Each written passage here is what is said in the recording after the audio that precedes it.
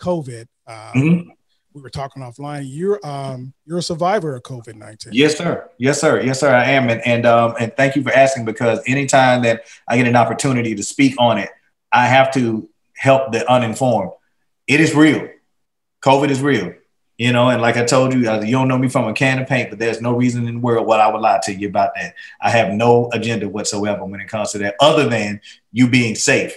You know, for all these people that, oh, COVID is this, COVID is that, it ain't real and all this other stuff, I would beg to differ, because I had to deal with that for about 3.5 weeks of my family watching me deteriorate. You know what I mean? And me not being at full strength and not being able to do the things that I normally do with my kids, not being able to see my kids. You know what I mean? Like, that's because I'm fearful of giving them the COVID. Right. You know what I mean? So it's real.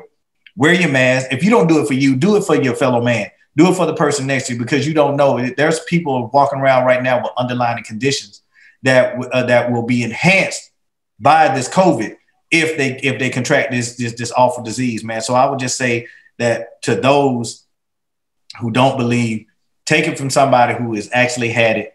Like I said, there is no agenda. I don't have no agenda whatsoever, other than us as mankind moving forward and being safe about it, man. So wear your mask. It's real. COVID is real.